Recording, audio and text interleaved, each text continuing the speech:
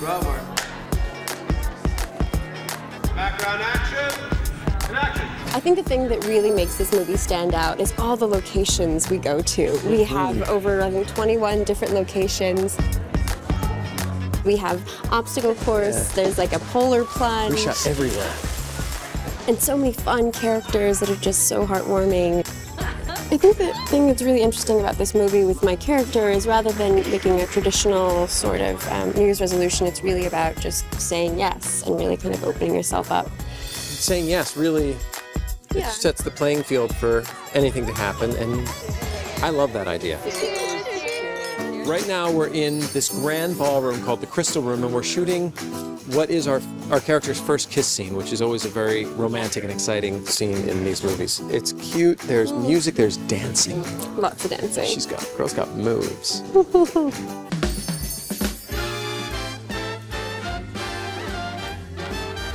I think this is the perfect Hallmark movie because it's romantic and fun and charming and dear and sweet and entertaining. I think it's unique because it's a New Year's movie.